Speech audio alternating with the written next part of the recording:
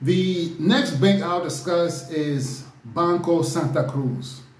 Now, Banco Santa Cruz is definitely the most preferred bank for foreigners. In my opinion, you will find that a lot of foreigners and frequent travelers, frequent tourists or snowbirders or long-term tourists, whatever, they definitely see, they definitely flock to Banco Santa Cruz. And the reason why is I feel like Banco Santa Cruz is located in all the tourist spots. Also, though it's not, though they're not one of the biggest banks here in DR, they definitely are foreigner friendly, where they're very clear about their requirements, and their process is pretty straightforward in opening up a bank account. Of course, they offer bank accounts in dollars and pesos. And one thing that is important to note, that with a lot of these banks, whether you open up an account in pesos or dollars, is that they have a minimum requirement.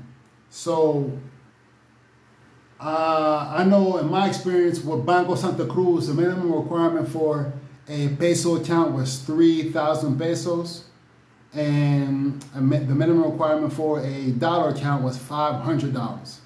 So therefore, at the end of the month, you want to make sure you have those minimums in there. Otherwise, they'll charge you 500 pesos in a peso account or $10 in the dollar account. So the requirements are a bit longer for Banco Santa Cruz than it was for BHD. But again, I opened up the account with Banco Santa Cruz. I was not a resident, and I'm not a citizen. So when I opened up the account, I needed to have like a letter from work, my employment, or if you're retired, you need some sort of retire or pension letter. Of course, I needed a guarantor. And basically that guarantor didn't have to come. All I did was had a copy of the front and back of their cedula, and then that was it. Bank account statements from the U.S., passport, and my passport I was not outside of the 30 days, so I was still good. I was within the 30 days of my tourist visa. So, you know, and a few more things, right? Their list was a little longer than BHD, but not much longer. And they were more straightforward with the process. Let's see.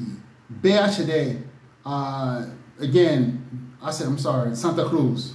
Santa Cruz has CDs, they have credit cards and various levels of credit cards. Of course, they do mortgages, car loans, personal loans,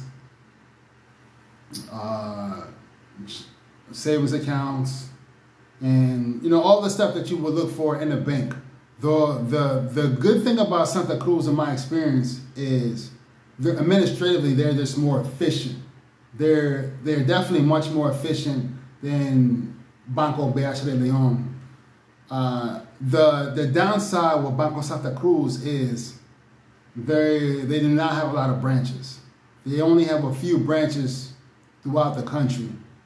And so therefore, in some areas that you're living in, if you're not in one of the major tourist areas such as like Puntacana, puertoplata, and of course, if you're not in, you know, well, they're pretty much all over Santodomingo, but not as much as the other banks. And if you're ever looking to go to a branch, you may have to go a little further out of your way to get to a branch.